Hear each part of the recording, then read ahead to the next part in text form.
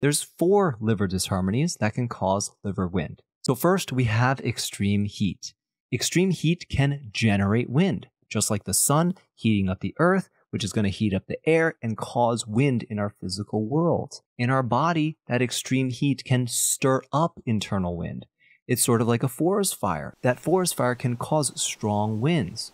Or next time you're preheating the oven, when it's heated and you stand in front of it and you open that oven door, you're going to notice that heat is going to blast you in the face, your hair is going to move.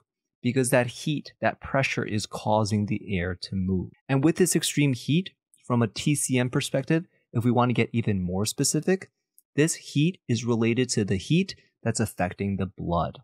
And you can see that when you look at the pattern, heat, victorious, stirring wind, which is one of the patterns in the blood level of the 4 levels theory. When that heat affects the blood level, the yin is going to be injured, and that's going to cause yin deficiency, which in turn causes internal wind.